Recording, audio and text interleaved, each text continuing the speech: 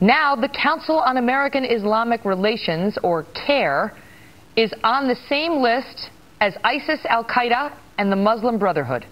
Brooke Goldstein is a human rights attorney and director of the Lawfare Project. So our old friend CAIR and Ibrahim Hooper have been designated, he's their spokesperson, but the group CAIR has been designated as a terrorist organization by the UAE. How does that happen? Right. Well, first of all, it's about time. And it happens because the UAE finally has the courage and the conviction to designate a very well-known terror front organization, the Council on American-Islamic Relations. And the evidence is out there. I mean, all you have to do is go and look to see the amount of board members and civil rights coordinators that are on the Council on American-Islamic Relations staff that have been convicted for funding and providing material support for designated terrorist groups like Hamas, for example. The evidence is out there, and what's controversial is why the United States allows CAIR and allows the Muslim Brotherhood, which is the mother of CAIR, to operate freely within our borders. Well, the State Department apparently says it's looking into it. It's going to seek more information about why it happened.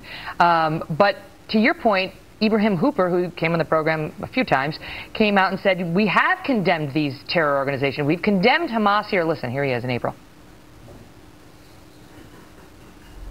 We have condemned Hamas. We've condemned every Hezbollah. We've condemned FARC. We've condemned every organization that's on the list of terrorists designated by the U.S. government.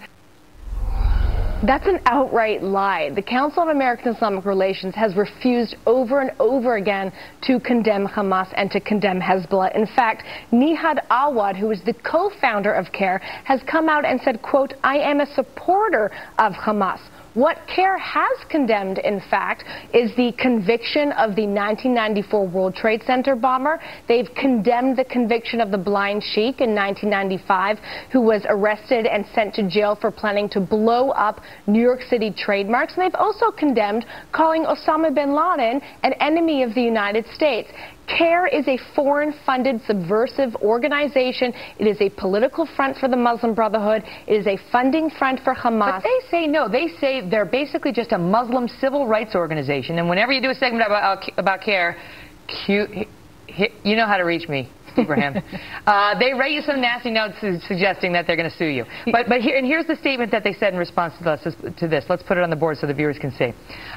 Stand by. Here it is. We are seeking clarification from the government of the United Arab Emirates about this shocking and bizarre report. He goes on to say there is absolutely no factual basis for the inclusion of CAIR and other American and European civil rights and advocacy groups on this list. You tell me, do these people sound like civil rights advocates? Former CAIR director Abdurrahmani Alamoudi, currently serving a 23-year prison sentence for material support for Hamas and Hezbollah. Randall Todd Royer, the civil rights coordinator, the former civil rights coordinator for CAIR, traveled to Al-Qaeda, trained with the Al-Qaeda organization in Kashmir, and was indicted on charges of conspiring with Al-Qaeda. But if that's the case, and they have all these ties to these, groups like Hamas and Hezbollah, which our State Department recognizes as terrorists, then why does the administration include CAIR on certain things? CAIR has a big microphone in the country among some constituencies, and they even come out and say things like, we condemn ISIS. They joined in this sort of big initiative where they denounced ISIS and said ISIS has misinterpreted Islam into a religion of harshness and brutality, and said this is a great wrong and offense to Islam and so on. In other words, on paper and in some circles, they look legit.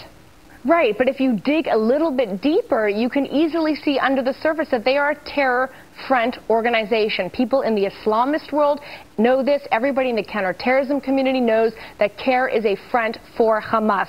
And the reason why they haven't been designated is because they have an incredible amount of influence with the Obama administration that has taken hundreds of meetings with them while shunning real moderate Muslims like Zuhdi Jasser, for example.